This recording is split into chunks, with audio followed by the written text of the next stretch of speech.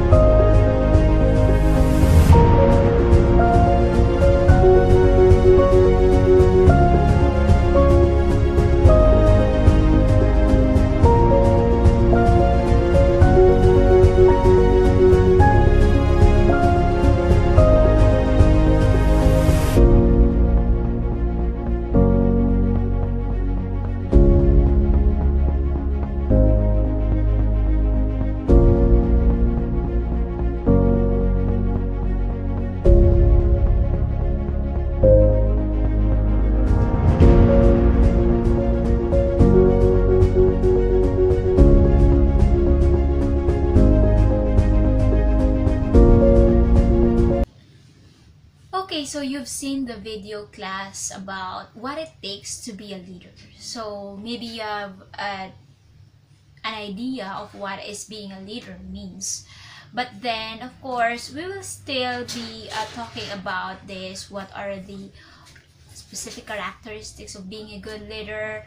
Okay, how it is important, especially in an organization. So all of that, class, ay mapapag-usapan natin. This is just the part 1 of our video because we have a part 2 of this. It's all about naman group dynamics and team building. But now let us focus first about leadership. Okay, so first we have here the objectives of our discussion. Of course, we will describe what is leadership, the natural qualities and behaviors of a potential to be a leader, and of course we need to really assess and improve our leadership styles, build unity to achieve one mission and vision as a team. So lahat ng to, class, ay mapagdadaanan natin at madidiscuss natin. So let's start it. Okay, so I'm gonna share to you a quote. Sabi dyan, a leader is one who knows the way, goes the way, and shows the way, by John A. C. Maxwell. So it is clearly said that being a leader is just hindi lang siya nagli-lead, but rather the one who would really show you the way. And how would that way? Okay, paano ba siya? Paano mo gagawin? Hindi lang basta-basta mag-uutos lang sa'yo. Something like that. So, ayan. So, at least now, nagkakaroon na kayo talaga ng big ideas about what is being a leader. Okay, then, I shared you a video. So, it was really inspiring. It motivates us to really know what are the capacity and what it really takes to become a leader. Now, let us define leader. Okay, what is a leader or who is a leader? So, sabi dyan, it is a person who influences a group of people towards the achievement of a goal. So, as a leader, you should really have this kind of goal. Okay? And hindi lang yun yung goal mo, but rather the goal of the whole team. Okay? You should really influence them to achieve that certain goal. Okay? Then, we have here, class, the 3 P's. Okay, the mnemonic for leadership. First is that we have person. Okay, let's say ikaw yon, you're the leader. And you should learn how to really influence. Like, kanina, ang definition natin ng leader is someone who influences the people. So, you should have a direct influence, no, sa tao. Let them engage to what you are really trying to achieve, and that those people, class, should really achieve the purpose. Both of you should learn how to achieve this purpose. Usually, this purpose, ito yung ating mga visions and mission doon sa certain task na ginagawa natin. Okay? So, tandaan lamang yan yung 3P, person, people, and purpose. Okay, so ano nga ba ang pagiging leader? Sabi dyan, a leader by its meaning is the one who go first and lead by example so that others are motivated to follow him. Yun lang ba yun? Yun lang ba ang pagiging leader? I think it's more than that. Okay, that's why may nakalagay dyan, no. Okay, so sabi dyan, to be a leader is a person who must have a deep-rooted commitment to a goal that will strive to achieve it even if nobody follows him. Meaning, even though alam mo sa sarili mo that your teammates didn't want to follow you, but still you are focused on the task and you have that kind of really passion to do the task. So that is why yun yung isang magandang attitude ng totoong leader. That despite na against sa kanya yung kanyang mga fellow subordinates, but nakikita niya na ito yung ikabubuti ng lahat. So, he will do it and lead and go for it. Okay? So, importante nga, sabi nga dun sa 3 P's of being a leader is the purpose. Okay? A requirement for leadership is personal vision. Okay? Dapat ang isang leader, one must have a vision to a certain thing. Okay? Kailangan na visualize niya ano yung mga prospects, ano yung mga possible outcome na pwedeng mangyari if they do this, if they did not do this, something like that. Kailangan visionary ang isang leader. Okay? Hindi lang basta-basta para lang masabi natin to achieve one's task, but rather we wanted to develop not just ourselves but our teammates and the whole thing na ginagawa nyo. Kailangan talagang visionary. Okay, sabi nga ni Theodore M. Hesburch that the very essence of leadership is that you should have a vision. Kailangan may vision ka lagi. You should have this. So this is what we call the purpose. Bakit mo siya ginagawa? One day, I know most of you will become a manager, will be in a different industries. So, importante that we have this kind of ability. We have this leadership skill na kung saan magiging visionary tayo. Ano pa yung pwedeng gawin ng company? Ano pa yung kaya kong ibigay for the company? What are the things that I could help them more, okay, to achieve a greater purpose? So, dapat maging ganun ang isang leader. And, ayan, leader has to be practical and realist, yet must talk the language of a visionary and idealist. Okay, being a leader, it's just a balance of being a realistic and idealistic. Realistic, you know what to do on that certain situation, what are the things that to be achieved, and idealistic naman in a way na you perceive a better outcome for this. Okay, so mahalaga po na meron tayong mga ganong klaseng qualities. Okay? Then, of course, sabi ko nga, it is not just about the purpose, but also it's more on influencing people. Being a leader should really be a great influencer, especially in a positive way. Okay, so sabi dyan, one must have a followers. It's really hard to lead when someone wala kang follower. Importante that you really have a follower, no? And as a leader, you have to win their trust. Okay? You have to know your people. Okay? Kailangan kilala mo yung tao mo. Kailangan you know the skills of your subordinates, what they can give to you, what you can expect from them.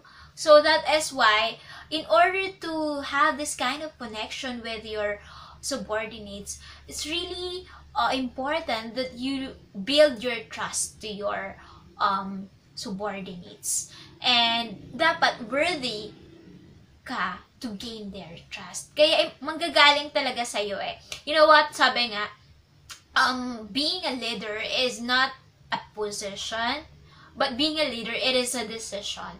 Okay, it is a choice to lead. It is a choice to be a leader. Choice mo ba na manguna? Choice mo ba na maging good example? Okay, so those things, it's really a choice to be a good leader. Okay? Now, let us define what is leadership. Okay? Bakit importante to kapag may leader? Okay? So, yun. Okay, so moving forward, again, we are here in leadership. Okay, so let us define now what is leadership.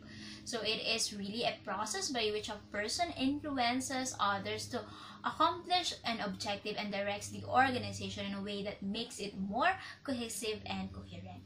So like what I've said earlier, you should be a great influencer. Being a leader should be a great influencer because it will illuminate doon sa nasasakupan natin, no? Makikita nila yon, mararamdaman ng inyong mga subordinates if you are really a good leader kapag naaapektuhan sila sa ginagawa mo. Kapag natatouch mo sila, not just as a workmate, but as a person, no? So, mahalaga yon. And of course, cohesive and coherent. Whatever you say to them, dapat ginagawa mo din. Hindi pwedeng nag-implement ka ng isang rules and then ikaw exempted ka doon sa isang rule na yun. No, it's because you're a manager, something like that. It shouldn't be. Kailangan makita sa'yo first yung behavior mo doon sa sinasabi mo. Okay? You should be true to yourself. What you say, you should mean it. Okay? Sometimes yun yung problema ng mga leaders kasi they tend to really, okay, do that, do this, and everything. Pero nakakalimutan nila that since they are the leader, they should be the one doing it first. So we should have to be more cohesive and coherent on what we are trying to say, what we are trying to convey to them. No, importante na we really mean each words na sinasabi natin. Okay? Karamihan kasi ngayon, they just wanted to implement certain rules and then yung rules na yon exempted sila doon. Like, for example, your goal is to allow your subordinates na pumasok talaga ng maaga. Maging aware sila sa work nila para hindi masayang yung entire day nila working. So, if that is your goal na malesen, para at least malesen din yung deduction sa kanilang salary, no? So, kailangan magsimula sa'yo talaga yon.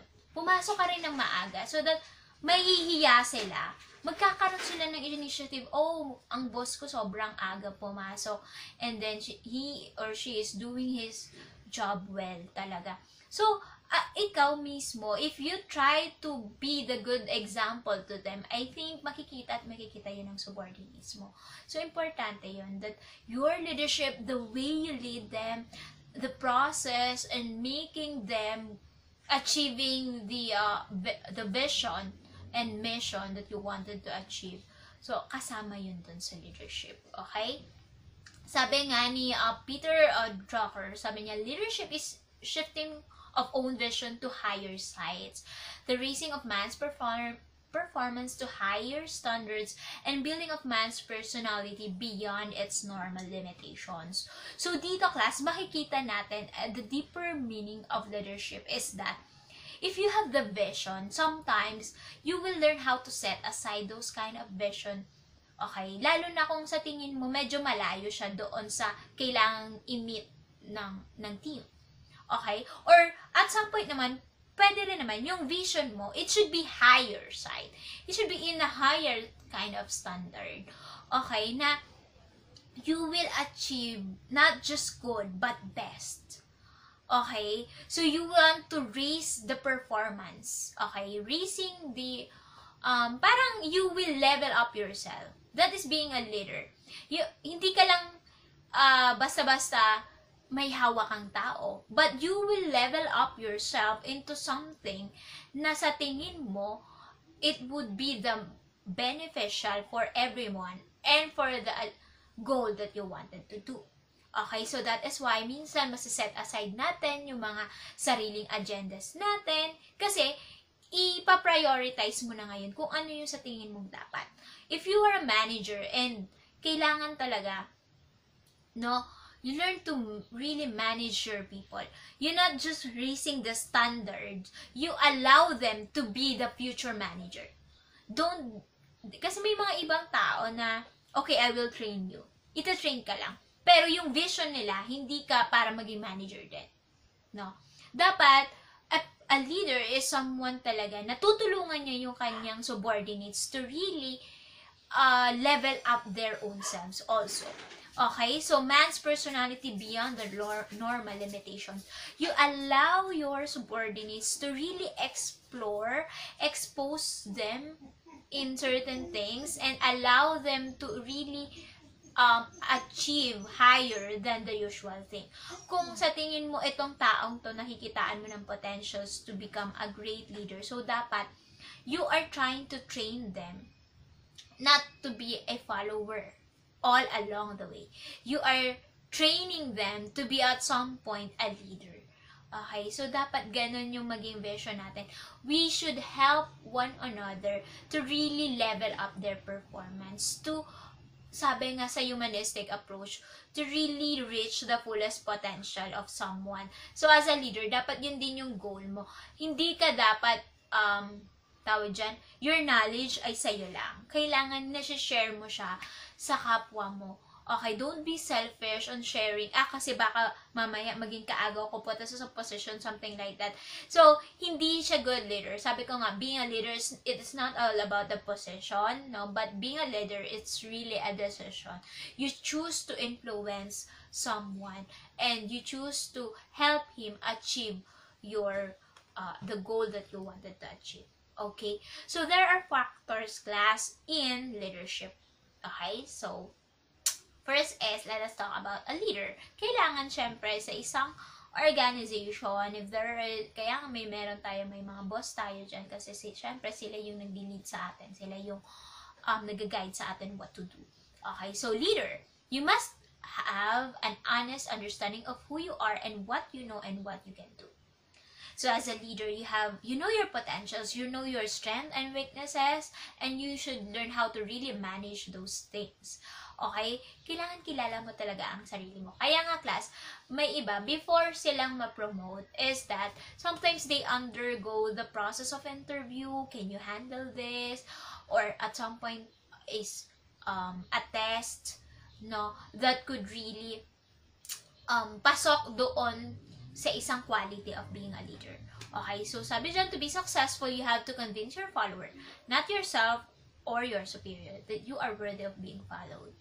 So, kung meron kang tao, okay, under sa'yo, okay, the best thing is to really, sabi ko nga kanina, is that you should learn to get their trust. Ang una mong kailangan makuhang trust ay, of course, hindi ka naman bibigyan ng isang task ng higher sa'yo kung hindi ka niya nakitaan ng potentials. So, since nakitaan ka na niya ng potential, and meron kang mga taong under sa'yo, importante yung mga taong under sa'yo. Hindi lang yung boss mo yung kailangan mong i-praise. But most importantly, is yung mga taong tutulong sa'yo to achieve the goal. And that is your subordinate. So, importante yun. Kaya, kailangan talagang pinangangalagaan natin yung ating mga employees. Kaya nga, diba, minsan nabibigay tayo ng mga rewards as employees of the year. So those things, class, are strategy to really, gain their trust, and at some point, not just gain their trust, but to boost themselves, to really do more, okay, for the company and for the goal that you wanted to achieve. And syempre, kailangan ng followers doon. Okay, different people requires different styles of leadership. The fundamental starting point is having a good understanding of human nature, such as needs, emotions, and motivations. Have, be, know, and do attributes. So, kailangan, as a follower, of course, you have to know that there is a need. Kaya nga may follower. So, kailangan alam mo yung needs para doon sa task ngayon. Ano yung mga kailangan nyong gawin? hindi maiiwasan that there could be a conflict. So you should also learn how to manage emotional and be motivated in doing that task. Kasi not all the time mag-work yung strategies na ginawa ng team. Okay? But from time to time, dapat you learn how to encourage each other. Okay? So that is why, class, this is a professional development. I am teaching you right now to be, not just to become a listener, but really, I want to engage you how to be a leader talaga. Okay, kailangan meron tayong initiative sa sarili natin na ayoko maging empleyado lang for so long. Kailangan, I should lead. I should do something more. Okay? I should be better. Yun dapat lagi yung achievement natin sa ating mga sarili. Okay? So, yun. And, syempre, sabi ko nga sa inyo, the effective way to really lead is to have a good communication. Napag-aralan natin, class, sa ating mga past lessons about communication, yung mga barriers of communication. So, ngayon, it's time to apply. Lalo na kapag nasa workplace na kayo. Communicating well with your fellow workmates or with your subordinates is really important. It is a two-way. Okay? Hindi lang pwedeng ikaw at ikaw lang. Okay? Kailangan may makukuha ka rin feedback. Like, for example, one of your tasks is to really advertise this. Not just advertise this, but to really be the best advertisement. Kasi marami kayong kalaban. So, kailangan makakuha kayo ng feedback, not just from your subordinates, but also to the customers. So, importante yon. Okay? Kailangan ma-build mo talaga yung communication mo first sa mga subordinates mo. It could be verbal or non-verbal. Lalo na yung verbal. Okay? So, sa simpleng tap mo lang sa iyong kasama sa team, malaking bagay na yon. Lalo na kung sometimes it feels like frustration yung nangyayari, hindi nagiging effective the strategy. So, kailangan mong i-motivate them. Okay? Show them that you really care for them. Okay? And, syempre, situations. All situations are different. What you do in one situation will always work in another. You must use your judgment to decide the best course of actions and a leadership style needed for each situation. There are times that kailangan manggaling sa'yo yung mandate. Okay, we have to do this. So, sometimes nagiging autocratic tayo. Wala namang problema dun. Basta, as a leader, you should know what strategy, what kind of leadership style you will use to fit into that kind of situation. Because not all the time magiging democratic tayo. Sometimes we have to become laissez-faire. Sometimes we have to be autocratic. So, mamaya mapapag-uusapan natin yun. So, makikita nyo dyan, class, that these are the factors in leadership. Sometimes nagkakaproblema sa situation, sometimes sa communication, minsan naman sa follower. At mas malala, pag sa leader na nanggaling yung conflict. So, that is why it should be, synchronous. It should be a collaborative movement. Okay? Sa group, kailangan it should really be a collaborative way, meaning that you really help each other to achieve your goal. Okay? Now, what are the characteristics of leadership? Empathy, consistency, direction, communication, need support from all, assume obligation. So, those things, class, kailangan, kapag meron kang mga ganit, maybe not all of this, ay meron ka. But at some point, kailangan, as a leader, if you want to be a leader, dapat, ito yung mga ma-build natin. Ito yung ma-polish natin sa sarili natin. To have an empathic attitude to our subordinates. Like, kung hindi niya kaya ang task, you should put yourself on the situation of that person. Bakit hindi niya nagagawa? What are the things that I could do to help him? Okay? So, kailangan maging empathic tayo. Consistency on the words that we say, on the rules and regulation na sinusunod natin and everything. So, talagang napakahalaga na ang isang tao ay talagang true siya sa kanyang mga sinasabi. Okay? At syempre, nakikita yun sa gawa, class. Direction. You should have a right direction on how to do the task. Okay? Communication, yun nga, importante yun. In all aspect, talagang communication talaga is one of the best key to have a successful team. And need support from all. You should help each other. Okay? Hindi yung, I will do this para next time ako naman yung mapropromote. I mean, we all wanted to have a higher position maybe, but the best thing too is really, if you help each other, if you help one another to achieve certain goal, kahit na hindi ka ma-promote, basta makita mo yun lang, the quality that you did, that all of you did, it's really worth it, no? Sana maging ganon yung ating perspective. And as a leader, of course, we have to really assume obligations. Kahit anong mangyari dyan sa task na yan, whether it could be successful or maybe not, kailangan yung obligations, ina-assume natin. Yung pagkakamali, kailangan natututunan din natin yun. Hindi, we should not blame others of failing. But rather, pag mag-fail man, kailangan ina-accept mo yun. That there is a need to adjust, there is a need to learn from it. That is being a leader. Okay? So, mamaya ay continuation with this topic. It's all about the different leadership style. Baka isa ka na sa baka ito yung style mo. Okay? So, alamin natin yan.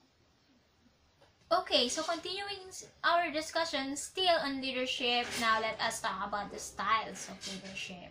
Ano nga ba yung mga iba't ibang styles in leadership? Okay? First is this, I will just discuss to you based on the authority routine. Okay? Because there's a lot of different styles in leadership. Okay? So, ito lang yung mga basic na i-discuss ko. The authoritarian, democratic, and free reign or laissez-faire na sinasabi. Okay? So, first is that autocratic. When we talk about autocratic, from the word itself, autocracy meaning it's more on dictating. Okay? Pag sinabi na natin autocratic, yan yung example natin dyan, do this. Sila yung mas nagmamando. Actually, sila talaga yung mga nagmamando. Oh, you do that, you do this, blah, blah, blah, etc. So, yun. Yun yung style nila. Okay? Pag laissez-faire naman, okay, do this or that as you fit. Okay? Do this or that as you see fit. This is what we call parang free enterprise. Meaning you do what you want to do. You do the strategy that you want. It's up to you. Bahala ka na dyan. So, ganun yung style ng laissez-faire. Then, the democratic naman, what do you think we should do? So, it is more on knowing the side of your subordinates. Like, what should we do? Do you think this is fit? Blah, blah, blah. So, more on discussing things with your subordinates. So, dalawa kayong involved dyan. Pag laissez-faire naman, ikaw lang. Okay, bahala ka dyan. Strategy mo yan. Okay? Pag autocratic naman, talagang kung ano lang sabihin ni leader, yun lang yun. Okay? So, yun. Para mas madali natin siyang maintindihan. Okay, now, let's go deeper. What is autocratic leadership? Under autocratic leadership style, all decision-making power are centralized in the leader. So, meaning, ito na nga yung sinasabi ko, class. Like, ito parang, this is what we call dictatorship style. Dictatorial to. Kasi, actually not most, but all of the decisions are coming from from the leaders. Okay? Kung marami sila dyan. So, kung anong sabihin nila, yun lang yung gagawin mo. Okay? Walang dagdag, walang kulang. That's it. Okay? They do not entertain any suggestions. Okay? Or initiative from subordinates. The autocratic management has been successful as it provides strong motivation to the managers. If you have your fellow managers, that is, it could lead to a strong motivation nga naman talaga. Kasi, most of your decisions ay coming from you, managers. Kayo. Tapos, iuutos nyo lang. So, at some point, ang nakakapagbigay ng motivation ay sa kapwa mo leader. Ganun yun. It permits quick decision-making as only one person decides the whole group and keeps each decision to himself until he feels it is needed to be shared with the rest of the group. So meaning, advantage din ang pagiging autocratic because there is a quick decisions. Like, hindi mo na kailangan tanungin pa yung subordinates mo on what to do on certain things because you know already what to do. Ikaw na mismo sa'yo manggagaling ang decisions, whatever it is. Hindi mo na kailangan antayin pa sila. Okay? All you need to do is to really approach them and do this task. Okay, this is my decision. That is final, do that. So, ganun lang, class. Okay? So, here is the advantage and disadvantage of being an autocratic leader. Okay? So, first is that the advantage is provide for quick decision. So, lalo na pag mga kailangan, quick decisions, especially sa isang organization kailangan. So, advantage din ng pagiging autocratic. Okay? Subordinates like to work under centralized authority. So, if it is centralized and nothing problem happens, so at some point, it is effective. It could be really effective talaga, being an autocratic. Confidential matters can be kept secretly. Why? Because talagang, halimbawa, sa tingin mo nagkakaroon ng big problem ng company and you don't want your subordinates to know that. If you have this kind of leadership, so hindi na nila malalaman yun. It's just between you and other people na kaparehas mo ng position, something like that. Okay? Less competent subordinates are required. Wala masyadong competition within the with your subordinates kasi everything, it's all about you. It's all about your decision. So, tagagawa lang sila ng mga sinasabi mo sa kanila. Okay? So, yun naman ang kinaganda kahit pa paano. Parang more on utos ka, oh, you do that, oh, ikaw, ito dapat gawin, blah, blah, blah, etc. So, sila, okay, I will just do my best. So, yun lang yung gagawin ng subordinates. Now, what are the disadvantages naman of being an autocratic? Subordinates are not informed about why they are asked to do a particular work. Okay, so yun lang yung problem. Kasi, kapag nag-utos ka, if you are just a subordinate, you just do the task. Regardless kung para saan to or whatever. You just need to do because your leader told you to do so. So, yun. Wala kang freedom to ask what to do and everything. Anong strategy or style ang kailangan mong gawin sa certain things. So, yun. Subordinates are forced to follow the direction. Meaning, kung ano yung sinabi, yun yung gawin mo. Yun nga, wala kang freedom to do your, stuff. Kasi nga, what you need to do, yun lang. Okay? Depends entirely upon the efficiency of the leader. So, talagang nakadepende. Kumbaga, ito yung subordinates, ito yung leader mo, talagang total dependent ka talaga sa leader mo. Doon ka lang umaasa talaga. Creative ideas are not utilized. You cannot share your ideas because all of the decisions are coming from your leader. So, yun. Yun yung pangit doon. Okay?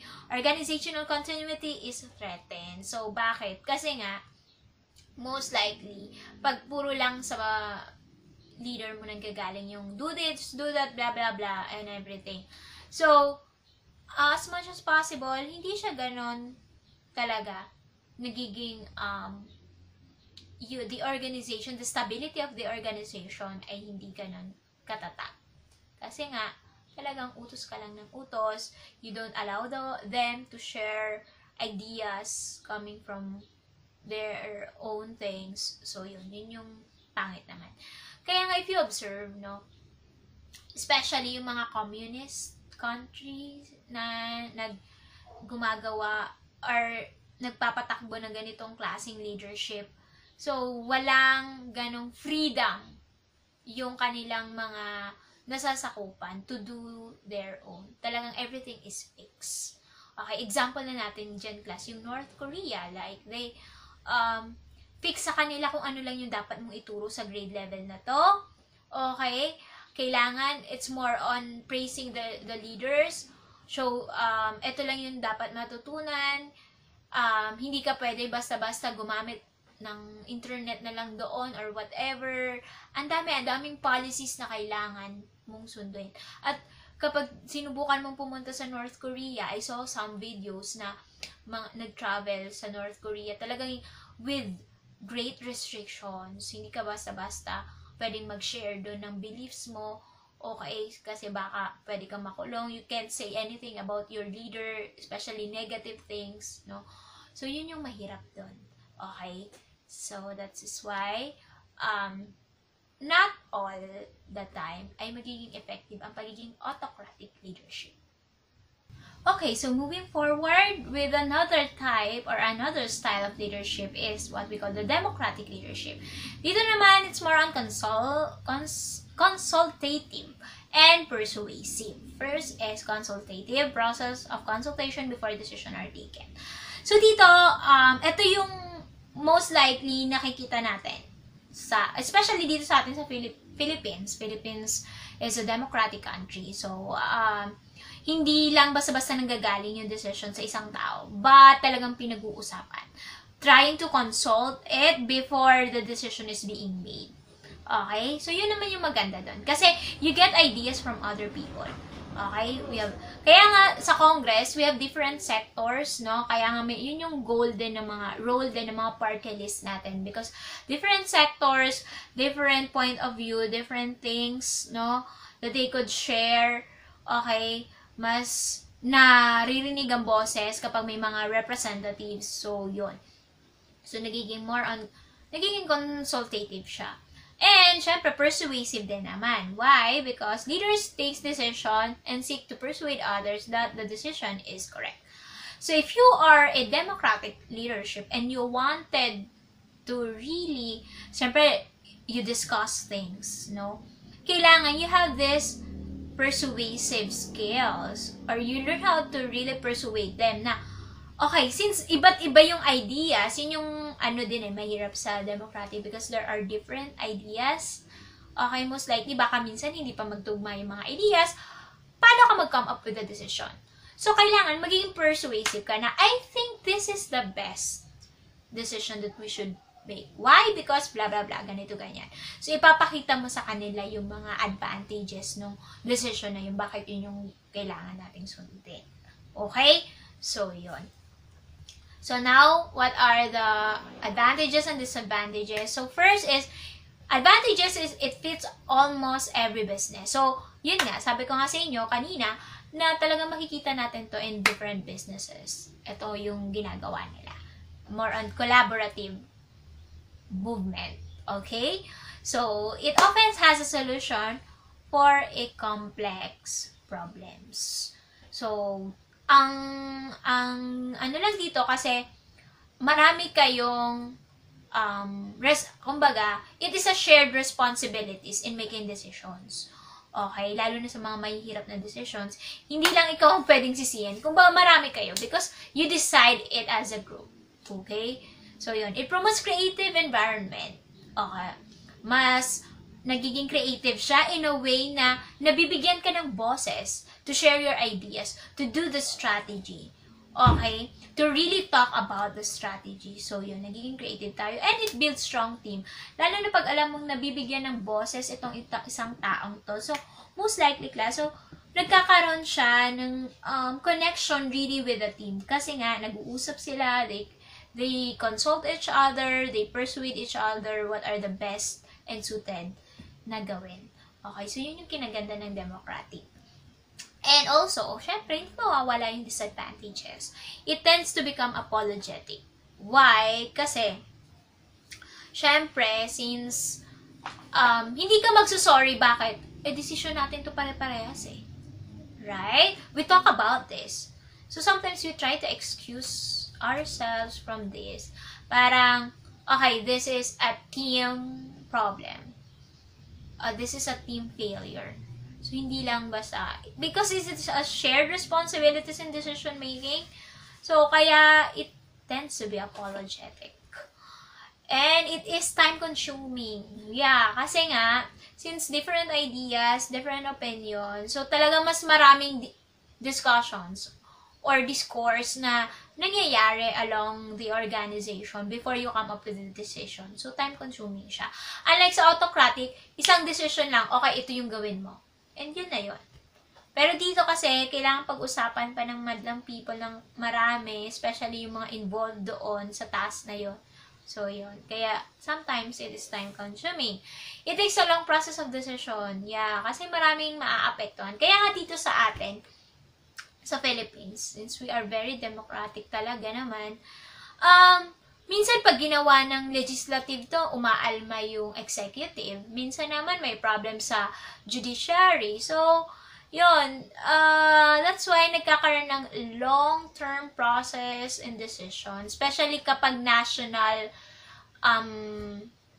aspect na or na national problem na yung pinag-uusapan. So, hindi basta-basta. Maraming sangay ng gobyerno or sectors ang kailangang involved. Not just the government, but even the private sectors. So, yun yung mahirap doon.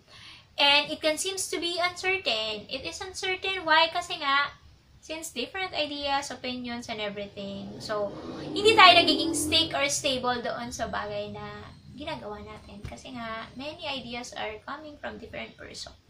So, yun. Okay? So, whatever it is, still, maganda pa rin naman ang democratic.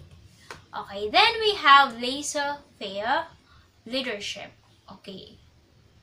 So, this is a free reign. Leaders does not lead. Yun lang. How can it be a leadership when he does not lead? Okay, alamin natin yan. Okay, but leaves the group entirely to itself. Such a leader allows maximum freedom to subordinates. They are given a free hand in designing their own policies and methods. At some point, parang ang ganda niya, oh, I have the freedom to do my own strategy.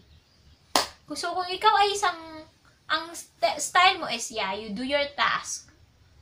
It's more on allowing the person to become totally independent. Parang wala kang control with your subordinates. Allowing them to do their own things. Maganda din naman ito, but hindi sa lahat ng bagay, class. 'Di ba? So, what if the task is really a group task? Talagang kailangan nyo ng collaborative movement. Pero kung talagang individual naman ang task, siguro possible, maganda din naman to. Now, let us find out what are the benefits of laissez-faire leadership. When team members have the skills to succeed, meaning the members of the group have their own style to succeed based on their point of view, based on their style, whatever they wanted to do, blah blah blah. So yun, nagkakaroon talaga ng total freedom doon sa mga members. When group members are expert, maganda to pag lahat kayo expert. For example, lahat kayo ay manager. Hindi mo na kailangang sabihan pa si manager A na, oh, ito yung dapat mong gawin. Oh, ikaw manager B, ito dapat. No, because you know that they are expert with that field. So, rest assured ka na, oh, they can do it. They can manage it. They can, nail it. Something like that. When independence is valued, maganda to kapag yun nga, mga expert yung mga naandoon sa field talaga na yun, then mafe-feel mo na meron ka talagang capacity to really do this on your own. Okay? So, yun.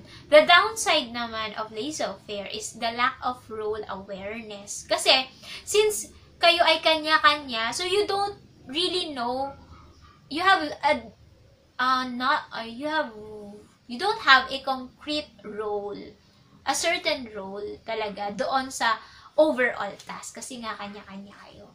Poor involvement with the group. So, less communication kasi bakit? Kanya-kanya nga kanya-kanya style. So, medyo, less involvement talaga doon sa mga tao. Okay? So, maganda nga siya, class, kung talagang yung work is as an individual talaga. Hindi kailangan ng group. Okay? So, yon. Low accountability. Kumbaga, if that fail, ikaw lang yung sisisin because you do your own thing. Maybe your strategy is not appropriate in the situation, so kaya ka nag-fail. So, ang may accountability lang nun ay yung taong gumawa nun mismo. Hindi mo pwedeng isisi sa leader mo because you have your own style nga. So, yon. Passivity and avoidance. So, nagiging passive ka. If you are a leader, then binigyan mo ng total freedom yung subordinates mo to do his task. So, kumbaga ikaw, you try to avoid things that if something fail, hindi ka kasali doon. And kapag subordinate ka naman, sometimes nagiging passive ka. Ito, sabi niya, ako daw bahala so I'll just do this. Ito yung alam kong gawin so ito lang yung kaya ko. So nagiging passive tayo. And sometimes avoidance na rin sa mga bagay-bagay. So, yun. So, may mga downsides sila. So, every type of leadership class, makikita natin that there are advantages and disadvantages. But, the most important thing is that we should really know well ano yung tamang strategy na gawin natin sa situation. Kaya nga importante that a leader is at some point really realistic. Kasi you should know what style of leadership ang kailangan mong gawin sa mga tao mo. Ano ang effective dito. But, kailangan idealistic ka rin. Kasi dapat, you have this kind of vision to really pursue more on the things. To really achieve more. Like, to advance yourself, no? Maging realistic ka, but nagiging idealistic ka sa mga future goals na gusto mo pang mangyari sa iyong company. So, yun. You should learn, kapag gusto mong ma-develop ang leadership style, leadership skills mo talaga, huwag ka lang mag-base sa isang style ng leadership. Actually, maganda nga pag halu-haluin mo to. May mga times na pwede mong maging laissez-faire ka sa iyong subordinate, like, depende sa task na kailangan gawin. May mga times na kailangan mong maging autocratic, especially kapag alam mong kailangan itong policy na to or guidelines na to sa isang company. So, kailangan maging tough ka doon, maging autocratic ka sa part na yun. May mga times naman na kailangan talagang meron tayong consultation with other subordinates and even with our fellow managers. So, yun. Yung magandang paghalu-haluin to class. Basta dapat tandaan natin that, like what I said earlier, that being a leader is really a choice. Choice mo yun kung talagang gugustuhin mo and be a great influencer. Okay? So, I'm gonna share to you a video, another video na siguro mas makakapagbigay pa sa atin ng motivation to really understand what is being a leader. Because someday, ay magiging managers na kayo, or you will, since nasa tourism industry kayo, so, importante talaga that you have these skills to really not just lead, but be an influencer, a positive influencer sa ibang tao. So, sana makatulong itong video na ito sa inyo. And that is all for today. So, thank you very much for listening, and I hope ay may natutunan kayo, even though this is just a short discussion lang. And, abangan nyo po ang part 2 of our discussion. It's all about group dynamics and team building naman. Ayan. Thank you, and God bless. Leadership is not a rank. Leadership is not a position. Leadership is a decision. Leadership is a choice. It has nothing to do with your position in the organization. If you decide to look after the person to the left of you and look after the person to the right of you, you have become a leader. Sometimes you're the problem. We've seen this happen all too recently with our new men of science and empirical studiers and these men of finance who are smarter than the rest of us until the thing collapsed. And they blamed everything else except themselves. And my point is take accountability for your actions. You can take all the credit in the world for the things that you do right, as long as you also take responsibility for the things you do wrong. It must be a balanced equation. You don't get it one way and not the other. You get to take credit when you also take accountability. You want to be an elite warrior. It's not about how tough you are. It's not about how smart you are. It's not about how fast you are.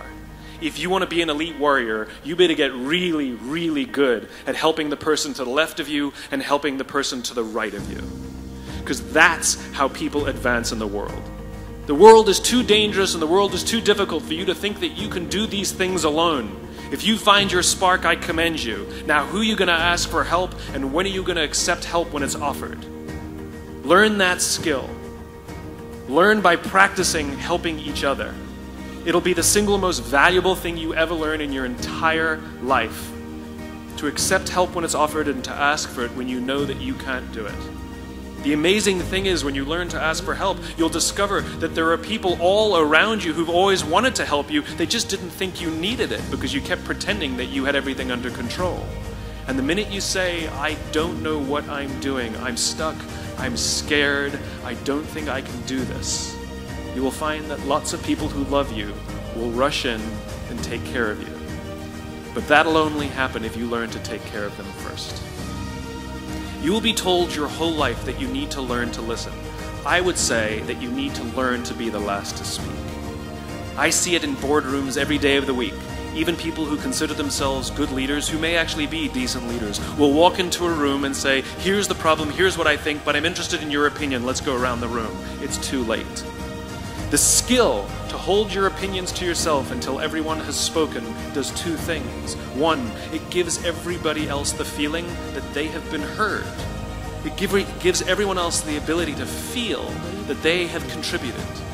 And two, you get the benefit of hearing what everybody else has to think before you render your opinion. The skill is really to keep your opinions to yourself. If you agree with somebody, don't nod yes. If you disagree with somebody, don't nod no. Simply sit there, take it all in, and the only thing you're allowed to do is ask questions so that you can understand what they mean and why they have the opinion that they have. You must understand from where they are speaking, why they have the opinion they have, not just what they are saying. And at the end, you will get your turn. It sounds easy, it's not. Practice being the last to speak. That's what Nelson Mandela did. Remember this. As you gain fame, as you gain fortune, as you gain position and seniority, people will treat you better. They will hold doors open for you. They will get you a cup of tea and coffee without you even asking. They will call you sir and ma'am, and they will give you stuff. None of that stuff is meant for you. That stuff is meant for the position you hold. It is meant for the level that you have achieved of leader or success or whatever you want to call it. But you will always deserve a styrofoam cup. Remember that. Remember that lesson of humility and gratitude. You can accept all the free stuff. You can accept all the perks. Absolutely, you can enjoy them. But just be grateful for them and know that they're not for you. I remember getting off the Acela. I took the Acela from New York to Washington, D.C. And I got off the train like everybody else. And I was walking down the platform like everyone else. And I walked past General Norty Schwartz, who used to be the Chief of Staff of the United States Air Force, the head of the Air Force. And here I did, you see a guy in a suit schlepping his own suitcase down the platform just like me. And just a couple months ago, he was flying on private jets and he had an entourage and other people carried his luggage. But he no longer held the position, and so now he got to drag his own suitcase. And never did it sort of remind me more that none of us deserve the perks that we get. We all deserve a styrofoam cup. Leaders only have one thing, they have followers. A follower is somebody who raises their hand and volunteers to go where you're going. They raise their hand and volunteer to go in the direction that you're pointing. And so to lead others means that you have a clear vision of a world that does not yet exist, a world that could exist.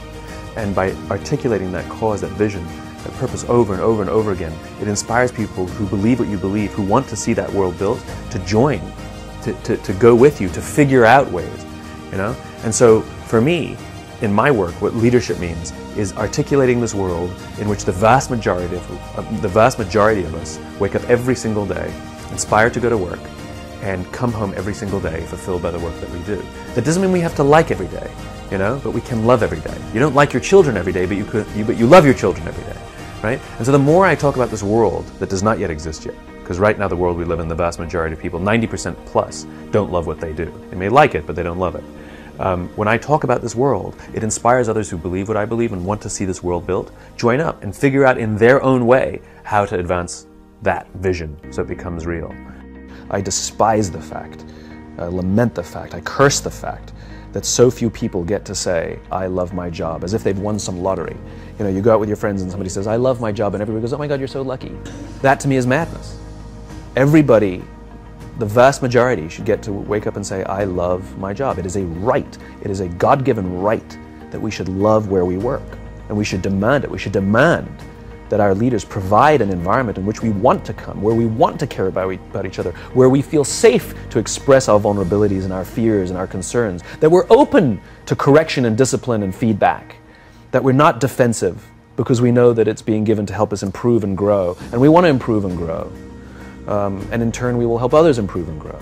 Because when we feel safe, when we feel that our leaders care more about us than a number, they care more about our lives and our confidence and our joy and our skill set, more than some short-term gain, that they care more about our priorities than the priorities of some disinterested external constituency, then we will respond in kind, and we will offer our blood and our sweat and our tears, and we will make sacrifices of all kinds to see that our leader's vision is advanced and that this company continues to thrive, not for them, for ourselves. It becomes deeply personal.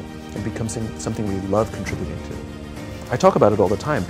Working hard for something we don't care about is called stress. Working hard for something we love is called passion. And I'm tired of listening to CEOs saying, we only hire passionate people. You don't even know what that means. How do you know that they're passionate for interviewing and not passionate for working? You know, every person on the planet has passion, right? We just don't all have passion for the same things. Give me something to believe in. Give me something to believe in. Give me the opportunity to contribute to something. Allow me to make mistakes and try again. And you'll have passion up the wazoo.